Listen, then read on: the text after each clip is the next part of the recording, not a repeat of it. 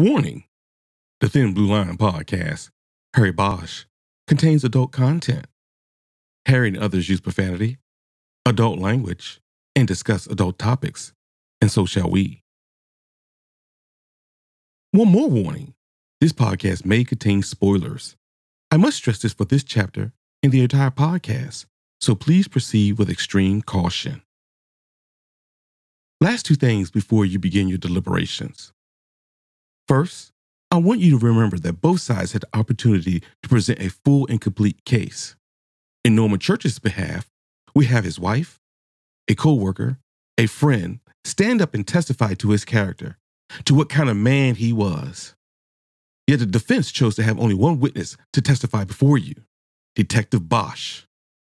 No one else stood up for Detective. Objection, Belk yelled. Bosch, hold it right there, Miss Chandler, Judge Keyes boomed. The judge's face became very red as he thought about how to proceed. I should clear the jury out of here before I do what I'm going to do. But I think if you're going to play with fire, you should accept the burns.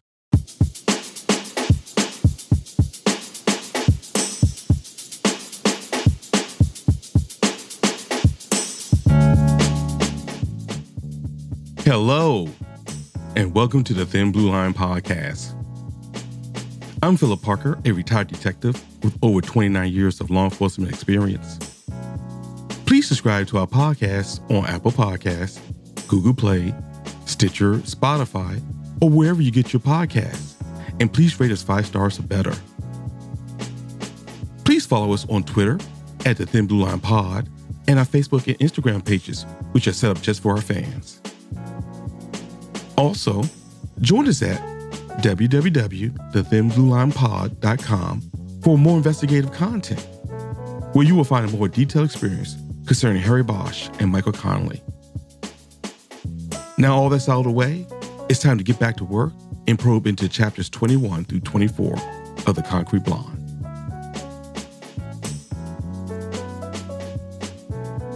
Last time on the Thin Blue Line podcast, we explored how breaking someone's trust shaped chapters 17 through 20 of The Concrete Blonde. And today we will be taking a deep dive into chapters 21 through 24. As always, there's the prerequisite spoiler alert. It's my intention to stay away from spoilers, but sometimes shit happens. So please proceed with extreme caution. And now, the Thin Blue Line podcast, Harry Bosch.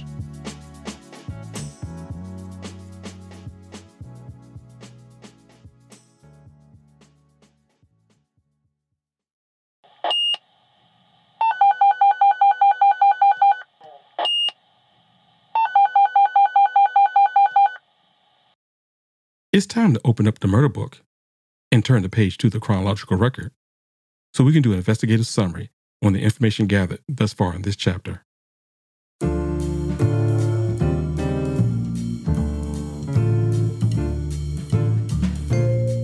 Bosch gets into his car at Parker Center, puts his key in the ignition, but doesn't start the car.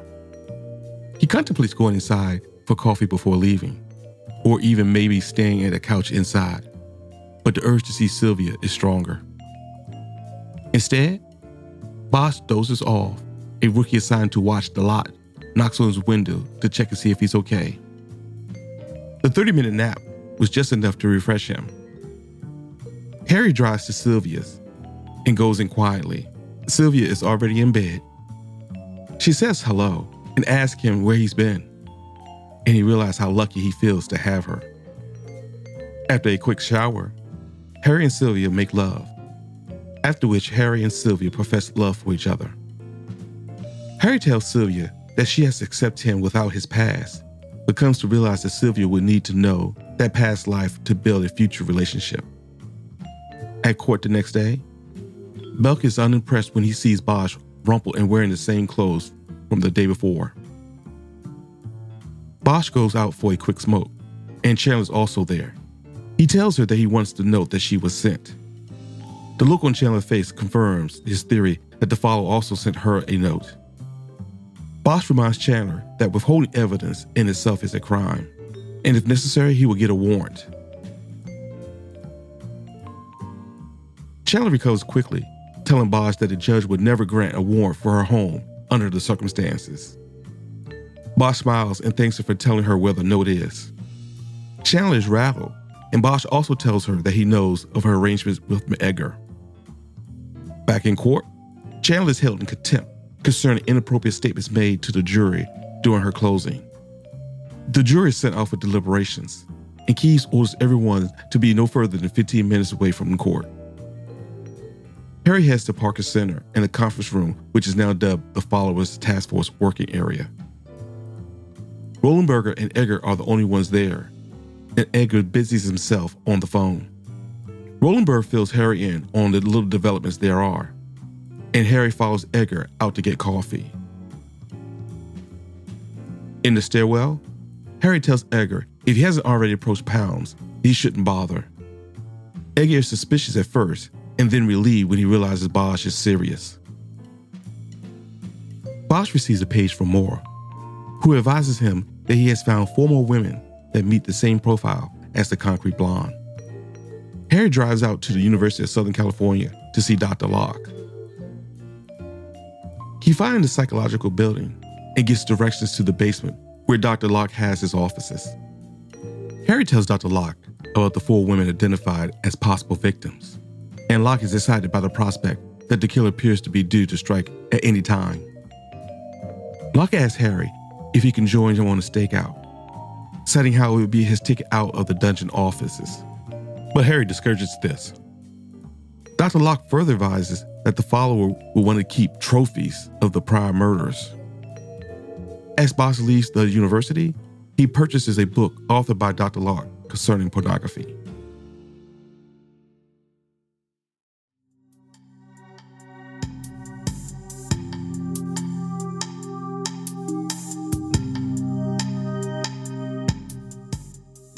And that gets us to this episode's big idea.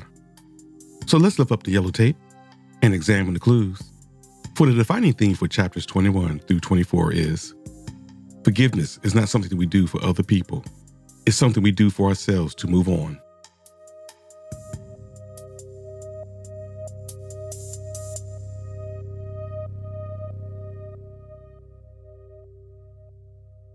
Hello, and welcome back to the Thin Blue Line podcast.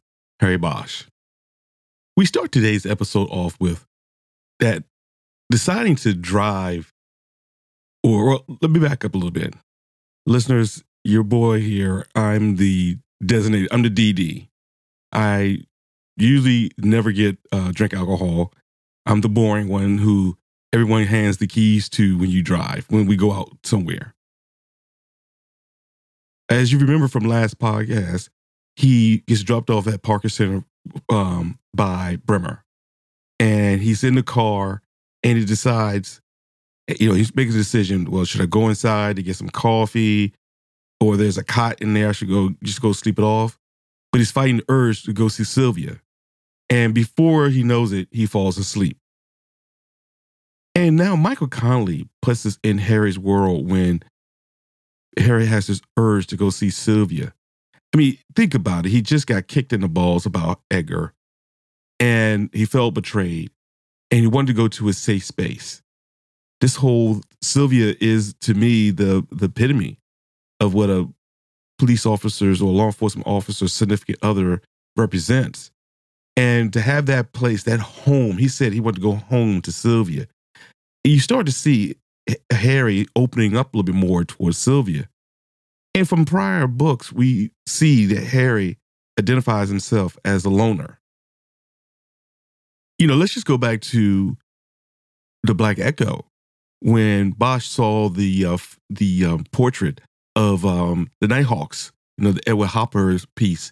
And Bosch said, back then, he identified with the first man, the loner. He thought, am I the Nighthawk? So now you got the Nighthawk having this urge to go with home to Sylvia.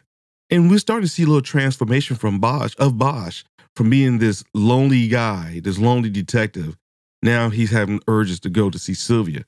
And to me, again, I've said it throughout this podcast, I've been fortunate for the majority of my career to have a significant other who I, especially after a tough day, yearn to go home to and just kind of feel safe. And, Bosch does a lot of self-reflection. He keeps asking himself his motives.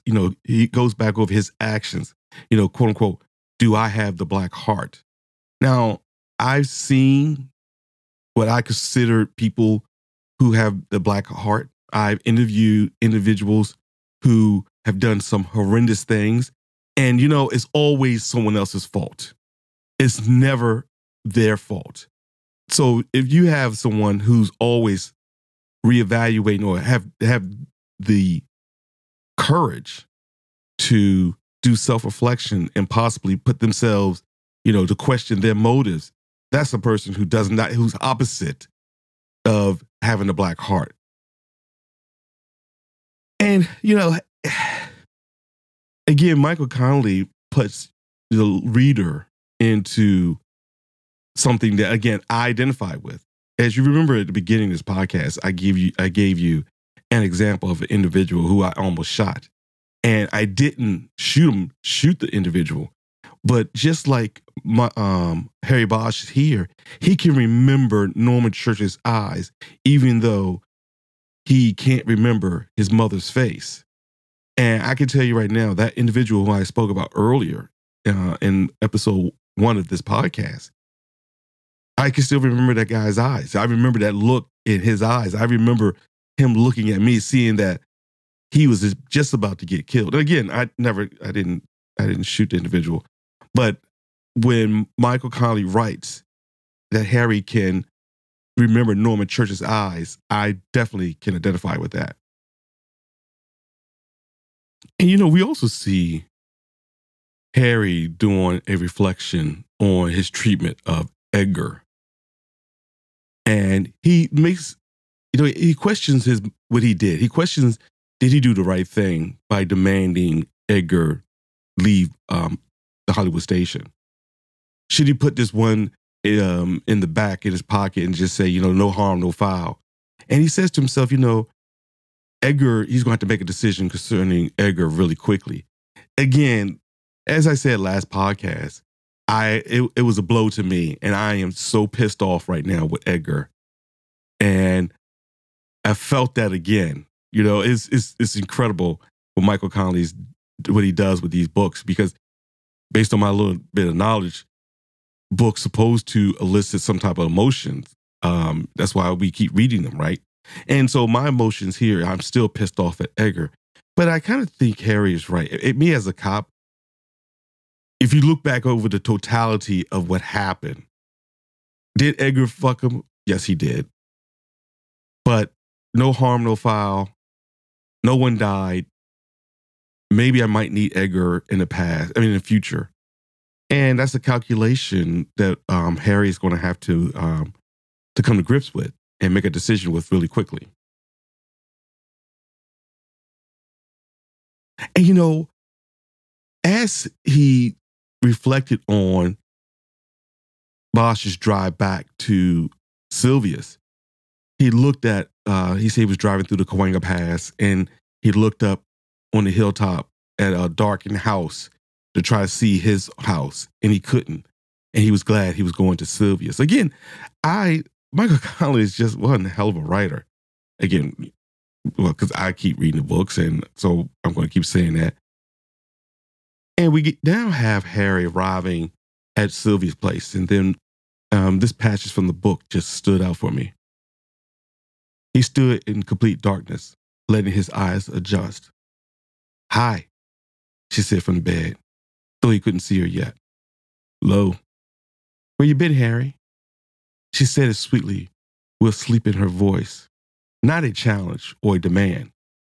And as a cop, that right there just, again, sums up how special Sylvia is as a police officer's special or police officer's significant other. Again, it wasn't a challenge. It wasn't, "Where the fuck have you been?"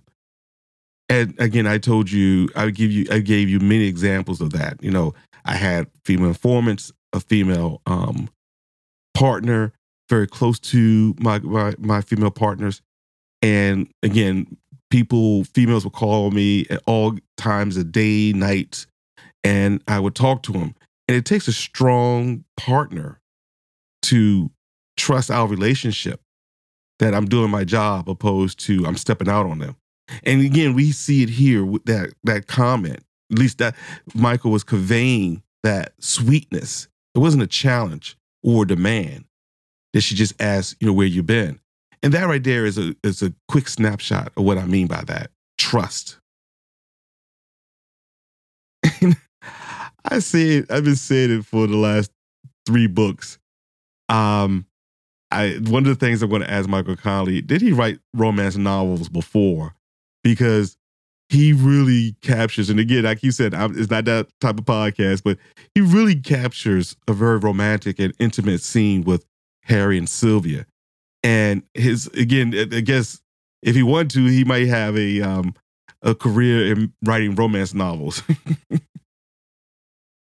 And Harry admitted to Sylvia that he was glad that she showed up to court. And again, I said that last podcast, and I know I would have been happy that my wife would have been there, even though I had insisted, don't show up, don't do this, don't do that. I don't want you to da-da-da-da-da, whatever. The fact of the matter, Harry did tell her it was special that she showed up to court anyway. And we're going to cover this more during the question of the day. But we also see Harry making the decision that he's going to stop Edgar from transferring. And even so, we'll talk about it more during the question of the day. So let's move on. And so when Sylvia's kind of questioning Harry a little bit about the betrayal, something that Michael Connelly writes in the book, again, just captures and just keeps giving you more examples of a true cop's wife from the book. No, whatever damage there is, it's already been done. I only figured out it was him tonight. It was by accident. Otherwise, I probably would never even thought of him. Anyway, don't worry about it. She caressed his chest with her fingertips. If you're not worried, I'm not. He loved her knowing the boundaries of how much she could ask him, and that she didn't even think to ask him who it was he was talking about. So let me tell you the importance of Sylvia not asking Harry who he was talking about. Because in a sense, Harry is protecting Sylvia. So if anyone ever comes behind Harry to Sylvia and say, well, did he ever tell you about a leak that was in the department? And so she can honestly say, no, he never told me about who was the leak and or who it was. But she trusts him enough to know when she said, if you're not worried, I'm not worried, it's done.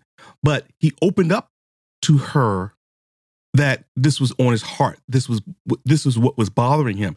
And again, it's that balance. And that's what I mean by a true law enforcement significant other. When you understand those boundaries, that Harry didn't have to explain that delicate balance, the whole, well, baby, if I tell you this, then you're liable or you could be questioned. I don't want to put you in that position to lie or something to that effect. It's already understood. He didn't have to have that conversation with Sylvia. And that's what I mean. That's just another example of what I mean by Sylvia exemplifies what a true police officer's significant other represents. And that's why I like what Michael Connelly's doing here. So brothers and sisters in the law enforcement community, if you have a husband, wife, significant other like Sylvia, as Harry Bosch would say, hold fast, hold fast. And, after this touching moment, we have a glimpse of Harry and Sylvia talking, because Sylvia asked him, is he really worried about what's going to happen in the trial the next day? And he makes a observation. He just doesn't want to be in the fishbowl. He's tired of people scrutinizing, something he had to do in microseconds. And again, just to reiterate, I've never been in a civil trial, but I have been on the other side of sitting in a citizen's complaint board. And, to give it, again, I'm talking about on a micro scale opposed to a civil trial, which is on a bigger scale. But the department I'm from, before a citizen can be on the citizen review board, to actually scrutinize actions of a police officer, we required, or the union was able to fight to have the citizen to do a ride along with a street officer. And I'm not sure if they had to do it a day. I want to say a day. Let's just for argument's sake, let's just say for a day. And before we noticed, the union had noticed that before this requirement, conviction rates, I'm going to say, were astronomical, like officers being held accountable for some very minor offenses. And what I mean by minor, because what's the old adage, until you walk a mile in my shoes, you don't understand me, or something to that effect. I'm probably butchering that up. But having citizens ride along with officers and then have them sitting on the board kind of open their eyes to what these guys are subject to all the time. Again, how can you judge my actions without not understanding where I'm coming from? So then after we started tracking, after this requirement went in, the conviction rate plummeted, because then the citizens were able to see, oh, well, wait a minute.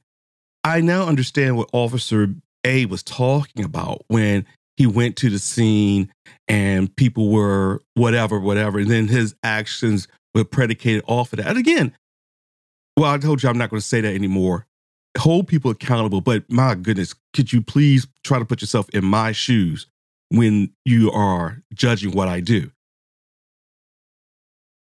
And, I'm disappointed with my boy Harry here, next interaction with him and Sylvia, because, Sylvia pretty much asked him, what is he really worried about? Is the department going to do anything against him and all that kind of stuff?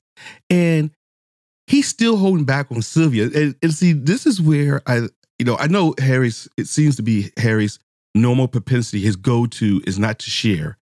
But just 2 paragraphs ago, he talked about he's home.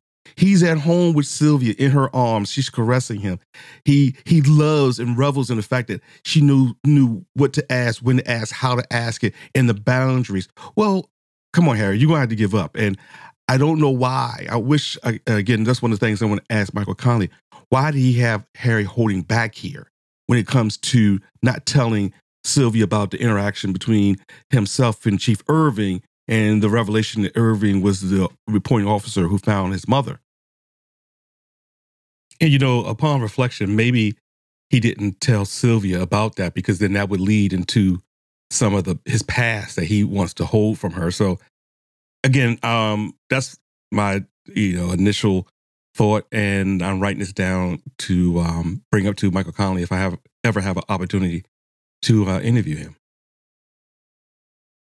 And just as I said during the last podcast, Sylvia now is bringing up the fact of talking about his past. Remember, she told him, hey, right now, don't worry about it. Take care of your business while you're here in court. We'll talk about this aspect of our relationship later. But she brings it up, and then Harry says something that is kind of shocking, and I think he underestimates what Sylvia needs. And he said, again, from the book, you have to take me without my past. I let it go. I don't want to go back to examine it, to tell it, to even think about it. I spent my whole life getting away from my past. But we know he has it. And I think that's naive of Harry to think about talking about his past. I mean, human nature, if you don't talk about and learn from your past, they say you're doomed to repeat it. And then, so shortly thereafter, Sylvia tells Harry that she loves him. And he admits that, he told her back he loves her. And then he took on the weight of what that meant. And again, this balance, Michael Connelly, again, I feel those scales, coming around me, folks. Just let you know, I feel that Python scales coming around me. But in this chapter, the back and forth, the emotions just going back and forth. And again, that's why I like Michael Connelly's writing, because it's not simple. I mean, that's, again, not just with the law enforcement, everything's tidied and a nice bow and done in a half an hour. It also goes with the personal.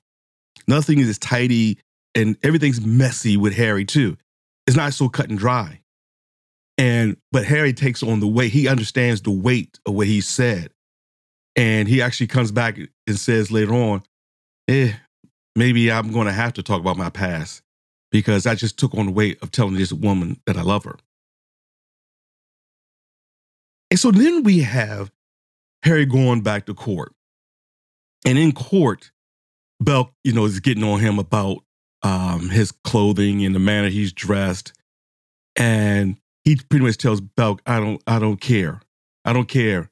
And again, he says, why don't you care? He says, because I realize now there's more important things than 12 of my so-called peers, even if these peers wouldn't give me the time of day on the street. It goes without saying that, remember, a lot of times the cops, we are interacting with people at their worst. And usually there is a victim and then there's a perpetrator. And what he says here, what Harry says here, a lot of cops feel this way, that a lot of peers, once they find out, I've had people a visceral reaction when they found out I was a police officer. And they had this visceral reaction like, ugh, I thought you were a nice guy. Like, what do you mean you think I was a nice guy? I am a nice guy. Well, how can you be a cop and be a nice guy? Okay, I didn't think they were mutually exclusive. I thought, don't you want cops that are nice guys? And again, these so-called people, once they found out, and you can see it, again, a lot of cops can tell you, you can see it. Once people find out that you are a police officer, they treat you totally different. And they wouldn't even sometimes give you the time of day. And a lot of police officers don't even tell people that they are police officers. And there's a lot of reasons behind it. But that is one of the multiple reasons, because like Harry says here, sometimes these quote-unquote peers wouldn't even give me a time of day on the street. And what I like, what happens next is what Michael Connelly does with his Bosch's interaction with Chandler. So after Belk and Bosch talk, Bosch goes out for a smoke break and Chandler's already out there. And Bosch said he had time to think about it. And now Chandler now he's going to try to play Chandler. Now remember, Chandler has been playing him like a fiddle. She's been manipulating and using all her resources because the courtroom is her playground. She knows it. But outside the courtroom is Harry's playground. So then we see Harry saying pretty much, okay, now you're in my realm and I'm going to play you.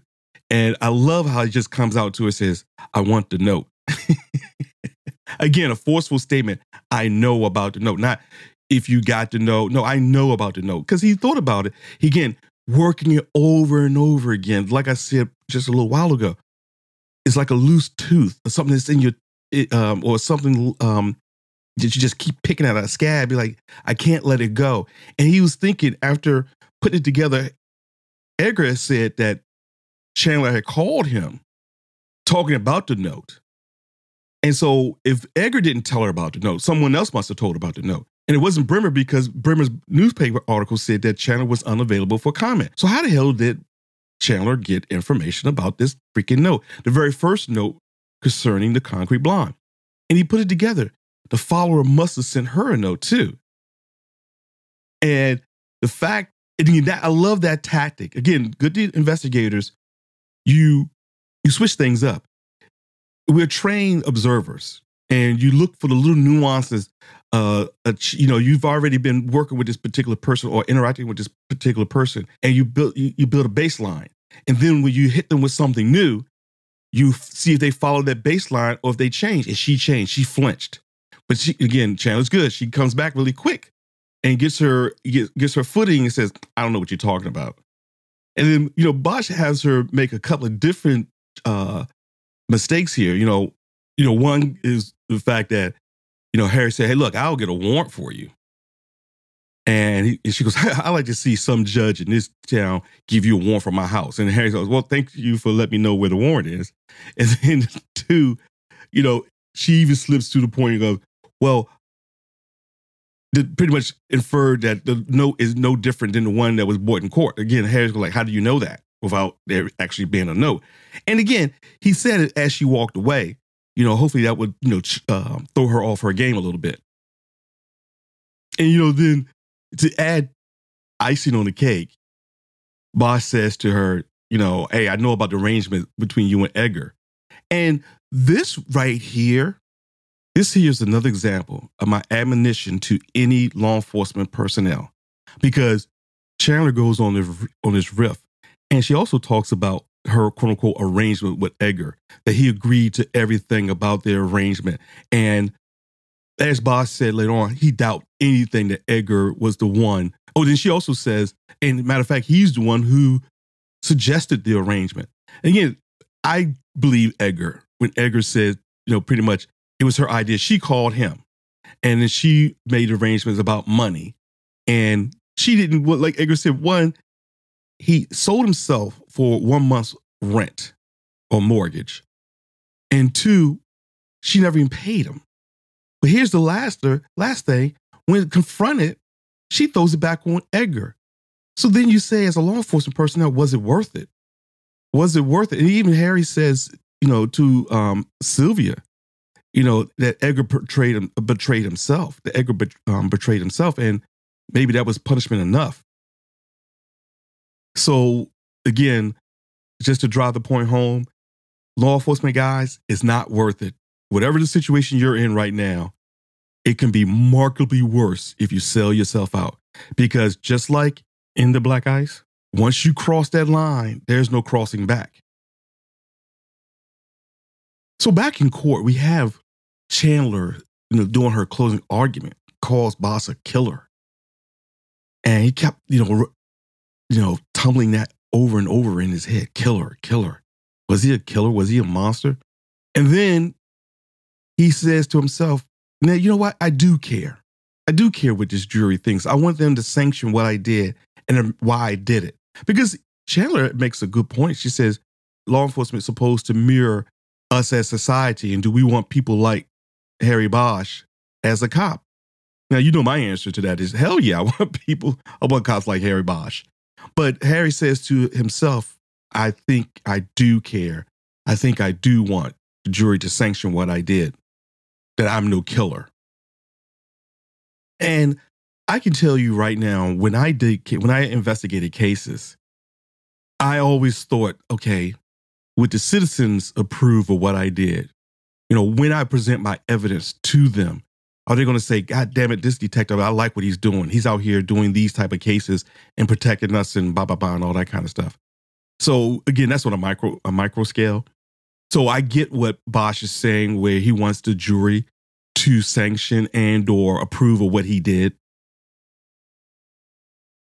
And, it's sad to say, but I have been on, when I was at the prosecution table and I was with a particular U.S. attorney for the government, and the attorney did not have it, just didn't seem in it.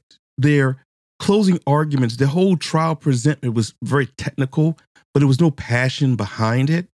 And most of the time, the opening and closing arguments are pretty theatric. At least, again, in my opinion, that there's a lot of theatrics that go on. And we see here Belk had a lot of technical skills when it comes to what Harry did and how he did it. And again, I think Harry even said it, Belk called him a hero. But Belk did do some things right, that Harry went in because he thought it was a victim. Again, I talked about it before, especially nowadays. The citizens want cops to be proactive in their approach for something, not reactive, waiting to amass a bunch of different police officers and then think about the strategy to go on before you go in. Citizens want cops to be proactive. That comes at a cost, citizens. It comes at a cost. And when the cops are being proactive, you got to give them some leeway where they're proactive in policy or where they're proactive with the right intent. And again, we see here, Harry explained it. I was being proactive. I didn't wait for backup because I thought it was another victim that was in there. We then see Honey Chandler cross the line and make some inflammatory and very derogatory and inappropriate statements concerning Bosch and him being a defendant, and no one, quote unquote, showed up to, defend his actions. And we see the judge just come down on her like a ton of bricks. And I've been in a court. So, quick story, I was in court, and matter of fact, it was the one time I told you I was rolling my eyes because the case was just that good. The case I had amassed was just that good, just that solid. And the defense was just throwing wild haymakers during trial, but then started just making some wild accusations that the judge had admonished this defense attorney over and over again, don't do that, don't do that. And the judge then finally came down and just like, oh, okay, so you don't want to listen to what I'm saying. I'm about to, as he told Chandler, I believe when people play with fire, you got to accept the burns. I'm gonna steal that. I love that. But it is very uncomfortable because these judges don't play. Most judges I've been in front of, they didn't accept bullshit from the cops, and they definitely didn't accept bullshit from the attorneys.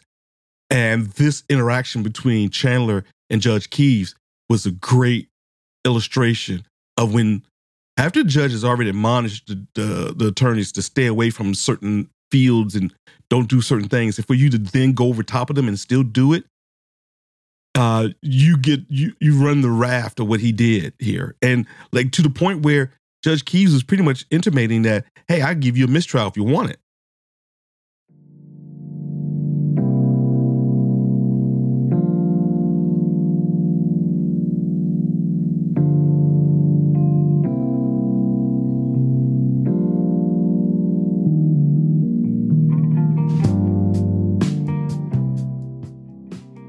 And that brings us to the question of the day. And the question of the day was concerning Bosch and Edgar's interaction, and where Bosch had found out that Edgar was the one who betrayed him to Honey Chandler. But I really wanted to focus in on Bosch's ability to forgive. And the question of the day was, to forgive is to set a prisoner free and discover that the prisoner was you. Do you agree? Yes or no? And 73% of you agree that forgiving a person really sets you free also. And I can attest to this, especially when it comes to law enforcement. Because again, we all make mistakes. And again, Harry had pretty much said that Edgar had betrayed himself. And maybe that was punishment enough because he's going to live with that, because as Honey Chandler has shown, she has no problem, I believe, in pulling Edgar's strings. But in police work, you can't do this job without people you can't trust. Now, knowing Harry so far, I don't think he will ever forget what Edgar did. But I think even he says that he'd learn from it. Harry takes on the responsibility of teaching Edgar and learn from this. Learn from the fact that, dude, you cannot give up your trust. And maybe this wasn't as bad as it could have been, so you got off on it a little bit. So learn from it. Don't do it again. And let's move on. And you see how free Edgar and Harry was after Harry pretty much forgave him. You see how free and light, they fell back into their roles again. And again, when that happened to me, I can attest to that, because you do miss that levity, that interaction with someone on the department, because it's very important. You can't do this job without having someone who you can somehow trust. And we have seen that Edgar and Bosch did have a relationship or do have a relationship. And so, as the statement said, I think Bosch was set free just as much as he set Edgar free. So thank you so much for everyone participating in this poll. Your interactions, again, keep me fueled, and I think keeps this podcast ever evolving and ever growing. And if you guys disagree with what I said, 73% of you agreed, but there was 27% who didn't. If you agreed or didn't agree, if you can, give me some feedback on what you think, and maybe I'm missing a point or missing the point or a point, excuse me. I'm really interested in what you have to say and your opinion. So yeah, hit me up if you want to comment further or if I missed the mark. So again, thank you. And back to Hitting the Streets.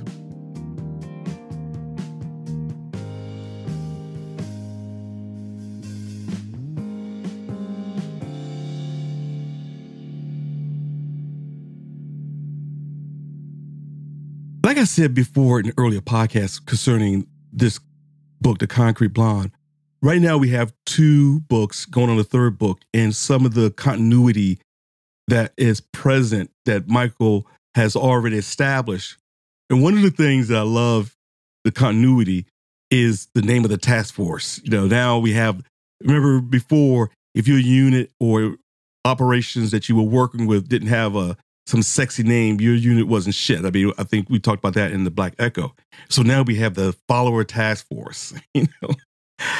Again, Michael Connelly is true to what he said in earlier books. And again, it goes back to that continuity that I like that Michael Connelly has established with Harry Bosch's character. And like I said before, I've worked on task forces, and they usually fall into 2 type of groups or working groups. And right now, one time I worked on a task force, and we operated pretty much out of a coat closet. We were cramped in there. We were all like, what the hell is going on? I mean, this is such a small room. And then I've also worked on a task force where, just like here, you're at pretty much you're at headquarters right beside the chief's office, and you got every asset available to the police department to solve the crime. And there's something to say about both, because the first one, you're pretty much out there on your own a little bit. I mean, there's a task force that's assembly of people and assets, and you're more free-willing, and you probably have a lieutenant, maybe a captain running it. But here, you got the chief running it. And I don't know, to me, well, Irving's on the up and up on this one. So if Irving's on the up and up, give me, on this particular instance, give me the task force that's working out of Parker Center, because then if I ask for it, there's not going to be any hesitation. Really quickly, I'm going to get the tools to do the job. And like I said in the question of the day, we see Edgar and Bosch are lighter after Bosch has forgiven Edgar. And Edgar also asked Bosch, again, Bosch is always teaching. He's teaching Edgar. Edgar asked Bosch, I had to keep going to more about certain aspects of the pornography field. Do you agree with me? And Harry says, yeah, I agree with you, because you're going to have to do that, because if you don't do it, then he might become suspicious. But, we have to play it close, because if we give him too much information and he is the follower, then he knows we're on the trail of a potential witness. But that's the delicate balance you have to work, or you have to be when you investigate law enforcement or your peers, because they know the rules, they know the inside of the system just as well as you do. And so you have to play it close, but you have to play it close to the vest, but you also have to understand who your particular target is. He's a cop. And if a cop knows what you know and know how you should proceed, then you have to be careful. Now, a great example of this, what I mean by be careful, Michael Connelly showed us in the last book, in The Black Ice, because Calexico was able to use police procedures and policies against Irving and the criminal investigators. And again, that's why I like this continuity, because Michael Connelly has taught you have to be careful when you are investigating police, because they know just as much as you do. And again, he gave that great example of what happened in the Black Echo. And, we see Bosch and Edgar joke about Rolenberg's use of the codes on surveillance. Now, if you remember doing the very first podcast of the Black Echo, I told you that I like codes. And I have to admit here, listeners, I was the Rolenberger of surveillance. Everyone always made, because I like codes. I told you that before. And I would go across the radio. I was very efficient and very proper when it come to the codes and maintaining radio etiquette, and afterwards doing our after action. So most of the time, after you do a surveillance, you should do a round robin, and you talk about the surveillance, what you did good, what you did wrong. Did I miss anything? You accumulate all the notes that people gathered during the surveillance, blah, blah, blah, blah, whatever. So afterwards, doing the round robin, we would go and talk about what we did or saw or whatever. And everybody always said, dude, do you really have to be that regimented on the radio? And I would always say, well, I didn't think I was that regimented. And they were like, yeah, dude, you were. Could you tone it down a little bit? It is a surveillance. It's a criminal, yes, but tone it down. So I was the brunt of the joke that Harry and Edgar are talking about here. And then we see Harry asking Edgar about Vice, and is Vice following up or helping out with their investigations? Again, remember I told you before, I worked a lot of cases with homicide because I was in narcotics, a lot of homicides were narcotic related. So it only makes sense that Vice or narcotics would work with homicide to solve particular cases. And again, this is just one other marker that Michael Connelly has penetrated the world of law enforcement, because that happens all the time. Homicide will call up Vice to say, hey, look, I got this going on. I need your expertise. I need your help. What do you think? What should we do? What should we look for? And so after Edgar and Bosch talk, Bosch gets a page from Moore, and he has to go see him. He goes to see him, and Moore pretty much gives Bosch 4 more or some more possible victims of the follower. But let me back up a little bit. One of the things that happens before Moore gives Bosch his information is, again, how I was just saying how observant cops are. Moore has been around for a while. He's a detective. He's a D3, just like Harry. And Moore was out to lunch, and he actually peeped out the surveillance team, the RHD guys. And Moore knows something's not right. Why are these guys from RHD all the way down here in my area? So he goes to him, and they're talking and said, oh, we came to get this burrito. We heard so many great things about this burrito. A good fast move, but we know that's not true. So you have to, and that just goes back to what I was just saying. When you're investigating cops, you got to be extra careful, because they know just as much as you know. They know the policies and procedures as much as you do. So that just proves that you also have to be extra careful. So like I said, Moore runs down the additional possible victims, and he calls them Snow Whites. And, they all look the same, blonde hair, very voluptuous. They all have the same appearance. And it seems to be that they are disappearing every 6 to 7 months. And Bosch then, after this interaction with Moore, he kind of then says he looked into Moore's eyes, and he thought he saw the eyes of a killer, which I thought, ooh, boy. Again, not to say that Harry's jumping to conclusions, but I think Harry is already leaning towards, we got the right guy here. Now we just got to prove it. So after the meeting with Moore, Bosch, he says he's pushing it, because remember the judge had given everyone to be only 15 minutes away from court.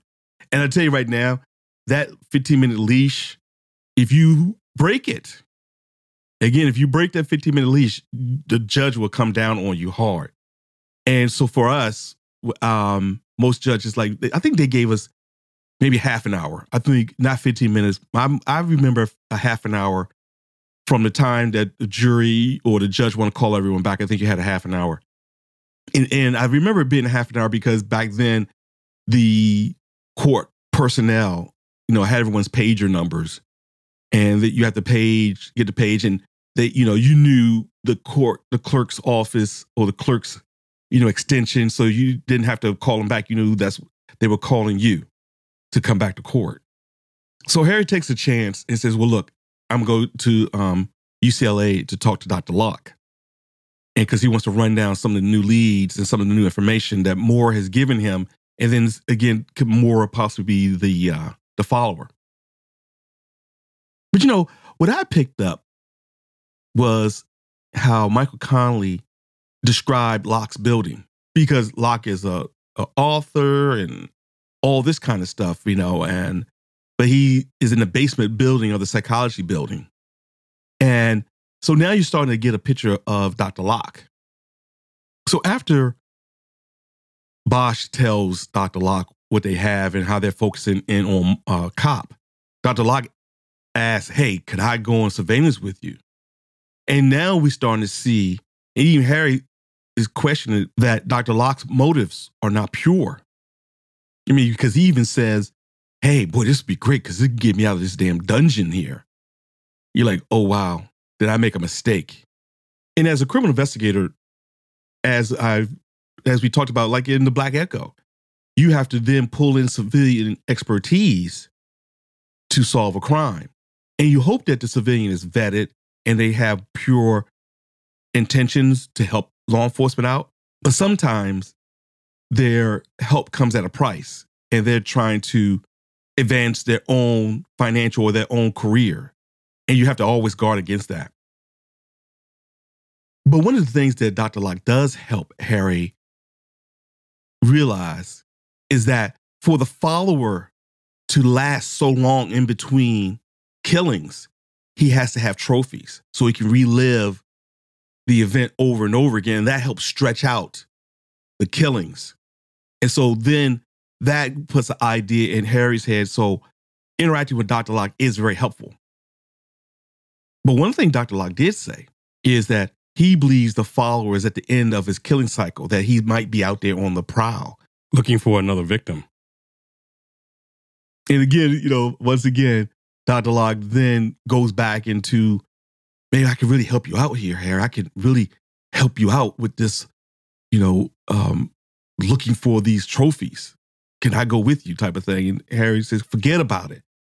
And again, I think Harry just might not depend on Dr. Locke as much as he thought he was going to be able to. And we finish up chapter 24 with Dr. Locke telling Harry, that he authored a book on pornography. And Harry notices that he had a couple of books on the shelf, but he didn't offer to give Harry. He told Harry, yeah, go to the bookstore and buy it yourself. And again, Harry says, well, maybe that was his backhanded way to get back at Harry for not letting him be more involved in the police operation.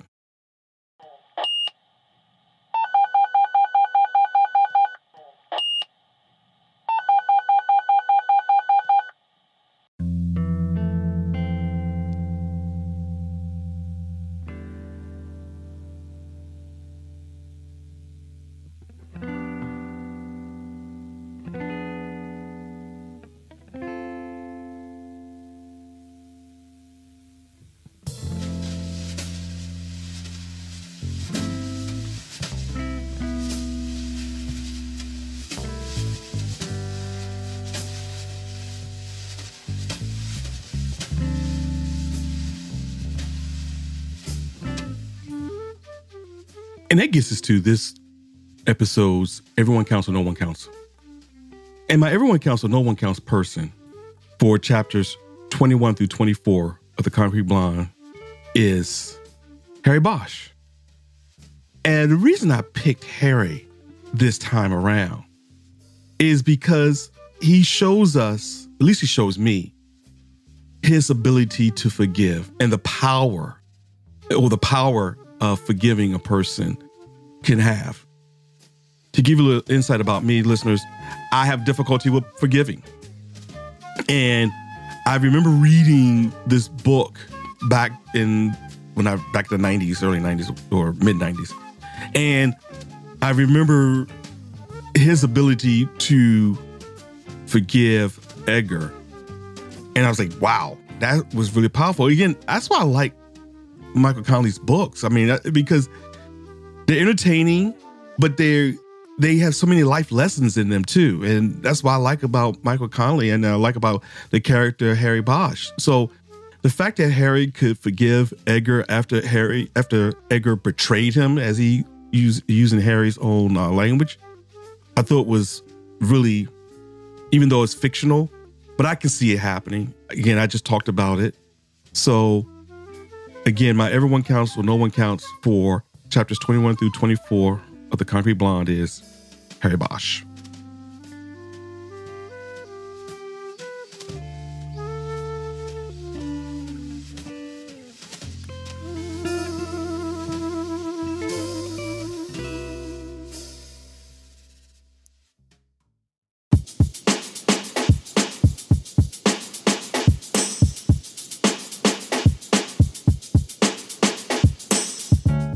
concludes chapters 21 through 24's review of The Concrete Blonde. And again, I always got to say thank you for all the listeners, for you promoting the podcast, for you telling your friends and family about what's going on. Again, I know you guys are doing it because I look at the numbers and I see we're growing and growing and growing. And I like the steadiness in which we're growing because I'm trying to get better, like I told you before when I first started this thing.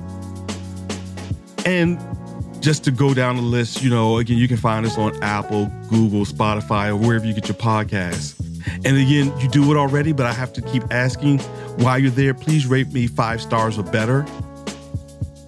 And leave your comments. I like the interaction. I like your comments. I like your feedback. And any comment, big or small, little, I'd like to hear about them. So please, please, please continue to leave comments and participate in the question of the day. And also, don't forget, you can join us at www.thethinbluelinepod.com for more investigative content concerning Michael Connelly and Harry Bosch. Now, what I mean by that is what I try to do is as I'm reviewing these chapters and something comes up, like if Michael writes about a particular artist or a particular musician, I try to find that put it in the blog or on the website so that you can see exactly what Michael Connelly is talking about. Because I know I do that. I did it.